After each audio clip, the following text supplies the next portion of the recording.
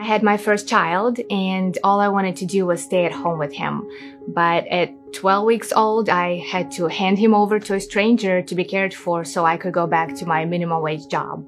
I was missing out on everything. He was growing up at daycare, not with me. I knew I wanted to be a business owner. I saw on social media what was possible, and I knew if they could do it, so could I. I saw that embroidery was becoming very popular in this modern and exciting way, and I knew hand embroidery. So I got very excited and picked up my needle again. That first year, I worked really hard. I opened the shop right after I had my second baby. So basically, I had two babies, my business and her. I had very little left for my family and nothing for myself. I worked all day, all night, and no weekends, no days off.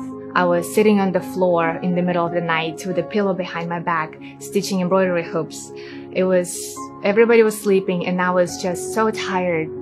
The saddest part, in that whole year of working like this, I didn't make any money. So I decided to start a new chapter, streamline my processes. My second year, I was able to replace my old income and double it. And in my third year, I reached 6 figures in my business. I made it all happen here in this little corner of my living room. It's not a sprint, it's definitely a marathon, and there's no overnight success. You gotta roll up your sleeves and get to work. And if you remember your passion and you have that determination, I think you can get to where you want to be.